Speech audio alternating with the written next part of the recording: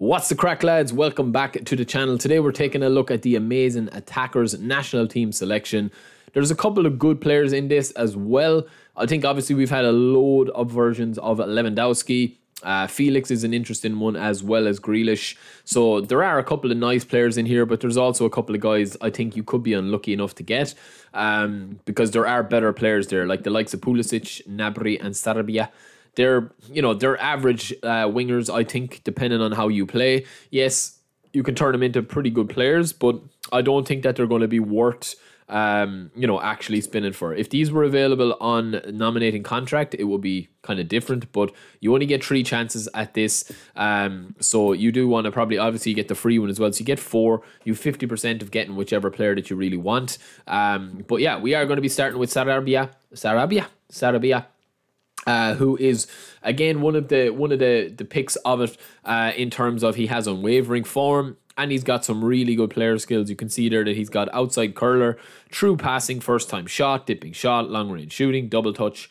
Really nice stats. He's also got early crosser and that unwavering form with all the 90 team playstyle proficiency as well.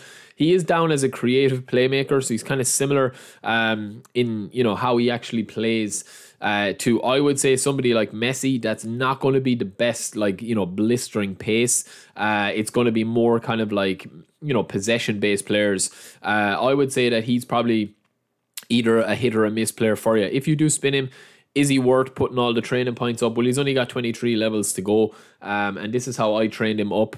Look, lads, I did a video a couple of weeks ago. People are still obsessed with getting the players to be the max overall. It just shows, man. It just shows that you need to learn how to level up players properly and effectively within the system and the formation and the tactics that you're playing. I've come up against guys that have a team with 5 or 6 players that are 100 overall. Like, you've got 100 rated Mbappe, 100 rated Messi, 100 rated Cruyff, and I wiped the floor with them because my players are trained up exactly how I need them to fit into the squad that I'm fitting into. Because I keep saying it, I'm not the best player in the world, but I've got to Division 1 twice. I've got to Division 1 nearly 3 times. I was just I got a rage quit or a disconnect, whatever it was, and didn't count in my favour.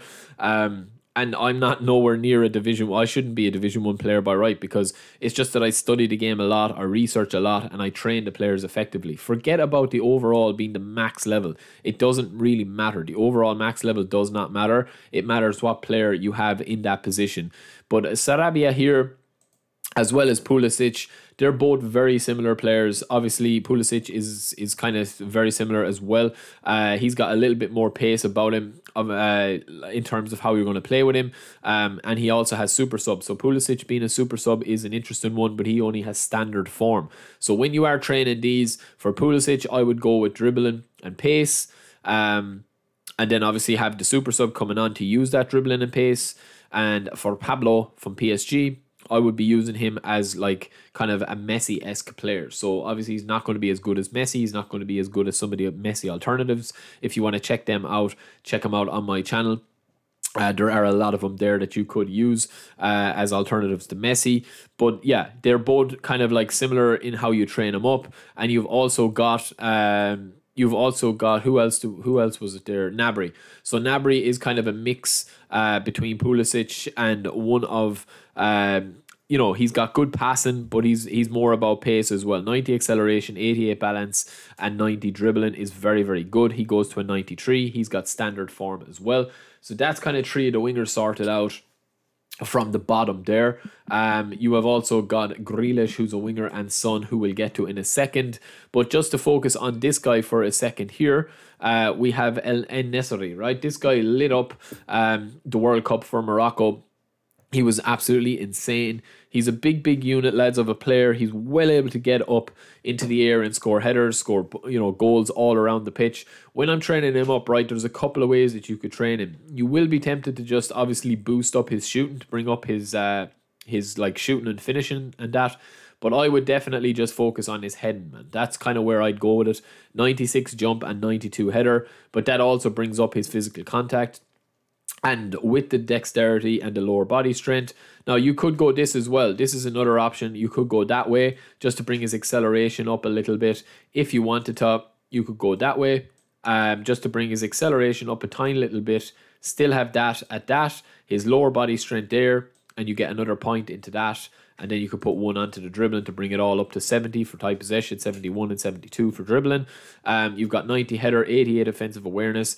I keep saying this: if you do not have 87 plus on speed or acceleration as a centre forward, you need to have offensive awareness above probably 90. So the fact that this guy doesn't get up to that, he's not going to be like a meta centre forward. I do think he's probably not worth getting unless you're going to be using the aerial ability. But I think that 88 is enough. If you want to boost up that to 90, that is probably a better version of him. You still got the 88 header and 92 jump. And you've got 90 awareness with 84 acceleration. So another interesting player. I'll just show you here. So that's kind of the version that I would use him. There, he's got some nice player skills. He has only got standard form as well, which is a bit of a pity. But he's not the worst player that you could have if you want to bring him in off the bench, even though he's not got super sub. So yeah, first time shot penalty specialist, heading, double touch. He's got some unique stats for a big player. Moving on, that's the bottom line. We have Son. Son is obviously one of the best players in the game, lads. He's definitely one of my favorite players to use on my Xbox profile, but for some reason I cannot use him on my PS5. I don't know why. I've tried so many times. I've tried various different versions of him, and he just never seems to do it for me. I mean, his stats are absolutely incredible. This version of him especially, he's got unwavering form, double touch, long range shooting, curler, acrobatic finishing, first time shot, track pack, gamesmanship. He's got the works, man. He's got everything that you could possibly want in a striker, and the stats that you were able to boost him up to then as well. 7 into shooting, 6 into lower body strength, and 10 into dexterity, which brings you to 90 speed, 93 acceleration, 91 offensive awareness, and 90 finishing. Now, if you're struggling with him, right, and if you've played with his standard card before and you're struggling to score goals in him, because I usually do, you could potentially turn him into a very, very good winger. You're still going to have that pace, you're still going to have all the player skills, you're still going to have everything else going for him with the finishing. 83 finishing by default, which is very, very high for a winger, but you're also going to be able to use that speed and ball control and dribbling to get him as a proper winger for you. We've also got Lewandowski. He's probably the pick of him, but there's been so many versions of Lewandowski, lads, I don't even need to go through them. You know what you're getting with Lewandowski. 92 offensive awareness, 75 speed, 72 acceleration, kick and power is very good, finishing and header 90 each. You know what you're getting. He does exactly what he says on the tin. I just don't really rate Lewandowski too high because he doesn't have, apart from his aerial ability, he doesn't have enough pace for me. Obviously his offensive awareness is quite good, but you can get better players. I mean, Son has better stats than him, but I think that Benzema would probably be a good option as well. If you haven't got Lewandowski and you want to try him and you do get him, he definitely is worth having a look at. But yeah, the two picks for me of this bunch are probably João Felix and Grealish. They're probably the two picks for me. So João Felix is a very interesting one, right? He's got standard form. He's got a load of player skills.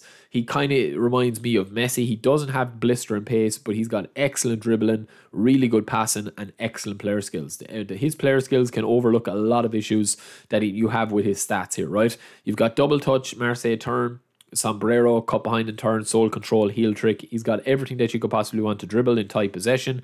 One touch pass, true passing, and then also on top of that, you've got trickster, amazing run, and long ranger. So he's got everything that you could possibly want as an AMF or an SS. And then moving over when we do actually boost up his stats, 90 dribbling, 91 tight possession, 82 offensive awareness, 89 ball control. His passing is still a little bit low, and his speed and acceleration, but he plays like an absolute beast, man. I've come up against him a few times, and he's really, I've really struggled against him compared to even players like Messi and stuff. And then last but not least, we do have Jack Grealish himself. He's a very good card, 88 acceleration. Don't worry too much about the speed because we are going to be using him in short bursts. Very good player skills, as you see there. Dribbling, ball control, tight possession, excellent defensive awareness, excellent for a winger. Balance, excellent. Acceleration, excellent. He is perfect, apart from, obviously, there are a lot of players like this in the game. And the fact that he only has a standard form as well is a bit of a pity. So yeah, this is a bit of a mixed bag, lads. I would say that the nominating contracts are probably better all around.